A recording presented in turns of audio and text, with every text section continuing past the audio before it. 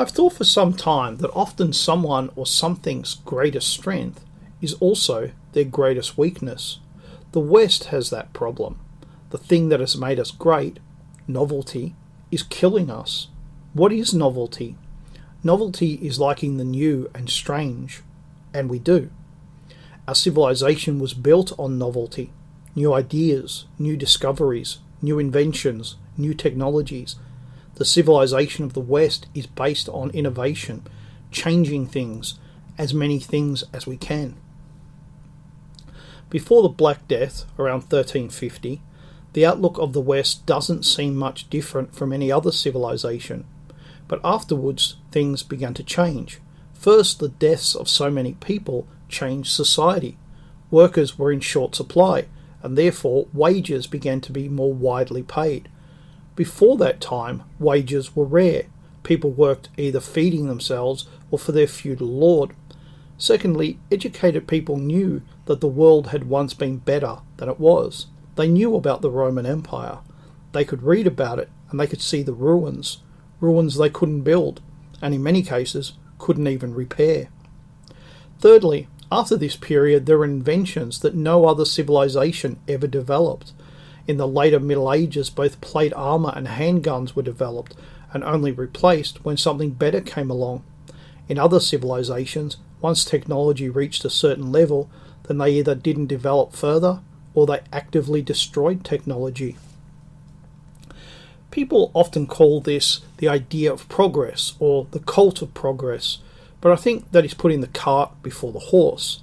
I think that the reality came first, and then people came up with a name for it.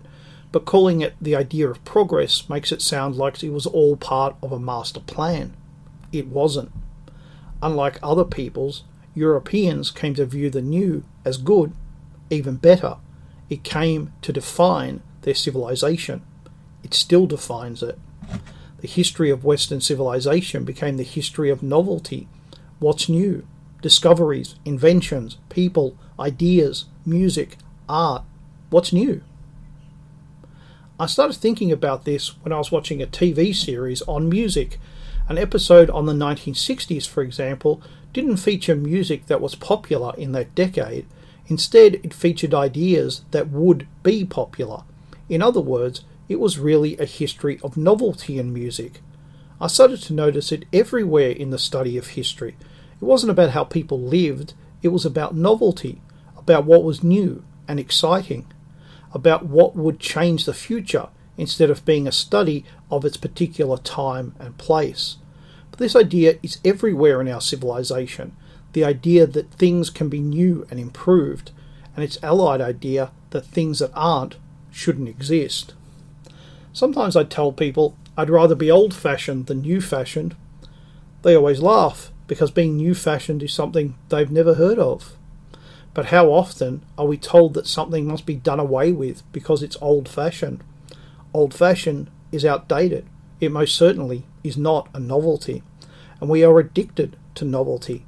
What's the latest scientific discovery? What's the newest technology?